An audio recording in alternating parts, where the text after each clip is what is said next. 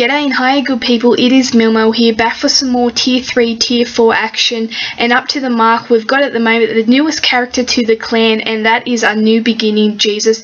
He's the second strong Jesus to come out in this game. Essentially he's going to be known for different aspects compared to this other Jesus. Of course the other Jesus is this command one with this hit and heal. This one is very different in regards to what he does. He has a very amazing leader skill. This was the guy I was talking about that would take my team ultimately to beast mode, and he has done that with that leader skill, and he will be known for that leader skill more than anything.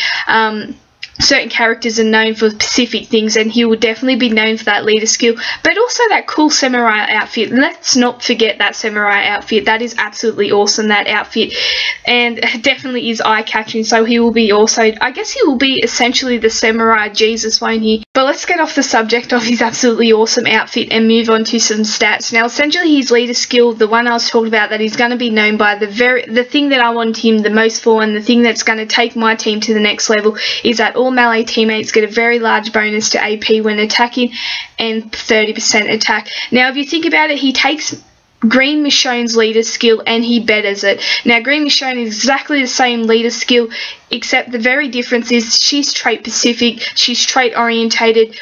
It's only specific to all strongs, her leader skill, whereas his is melee, so he allows you to have this mystery aspect and this mysterious aspect to your game and your team setup. So will you have a green leader with all yellows behind it? Will you have an all green team? Will you have a mixture of green and yellows? He just allows you to actually mix up your team a bit more and add a bit of mysteriousness to it, I guess, compared to a leader that is trait specific. Another similar leader skill that you can think of is actually Blue Andrea, so the original Blue Andrea, but hers is specific to all tough, so that's another one you can think of, and like I said, that's trait specific. He allows you to have a bit of mystery in there with that melee aspect.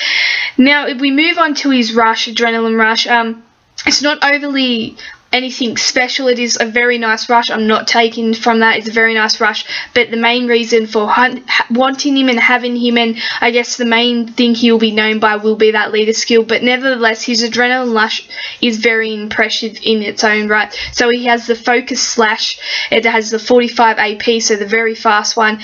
Deals 650% damage. That's a quality amount of damage. You think it, Andrea and even one of the Green Michonnes, they're at 800%, Shiva, they're at 800%, so he's not far off that with the 650% damage to one enemy. And then he also gives himself plus 45% attack and defense for 2 turns, so not a bad little rush for him. Definitely he could be doing some killing with that 650% damage, especially when he's led by his own leader skill. You got the plus 30% attack on top of that. He's going to be doing a solid amount of damage, and once again led by that very large bonus to AP. It's going to be going off very quickly with that very fast 45 AP.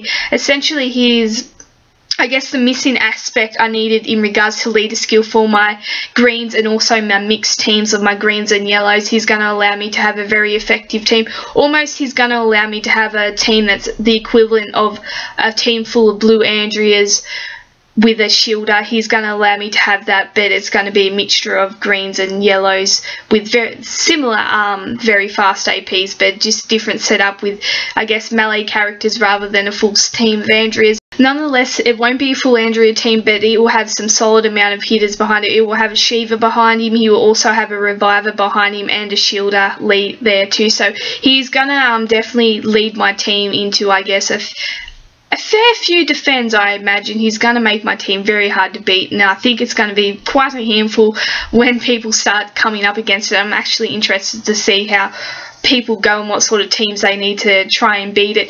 But if we move on to his stats when he's actually maxed out, he's got a fairly nice level and it's fairly even in regards to his stats. He's not overly weak in any category and it's fairly nice and high. If you think about his attack, it maxes out at 815, his defense at 819, so fairly even stats, which is really nice. Like I say, you usually find a character is high in a certain category and low in a certain one. When they're nice and even in the 800s like that, you know you're getting a solid character and they're going to be very hard to handle. He's got a very nice amount of attack at that 815 and a very good defense to back it up at the 819. His HP, you would like to maybe be a tad higher, but overall the 1069, that is putting him in pretty good stead to hold up against those big hitters and a fair amount of attack. So it's not overly high compared to some characters, but it is high enough to, I guess, like I said, hold up against those big hitters and a fair few attacks. Like I said, if you can get any character in the 800s attack, 800s defense, you know they're going to be a handful, and they're going to be able to withstand a fair amount of attack and also deal out a fair amount of attacks. And he's fairly even in both of them categories, which makes him an even valuable player in that regard. You put on top that leader skill, he's a player worth having, but also a player that can make a big difference in your team. Like I said, he's going to take my team to the next level with that leader skill and add also another big hitter into the pack. So he's definitely a very valuable player. You know, he gets all ticks in every 3 category. He has attack, good attack, tick there. Defense, absolutely brilliant too, tick there. HP could be a bit higher, but anything within the 1000 HP is always a solid amount, so tick there. Overall, a very nice all-round player, and I look forward to using him. Hope you enjoyed watching. Have a good day, and bye.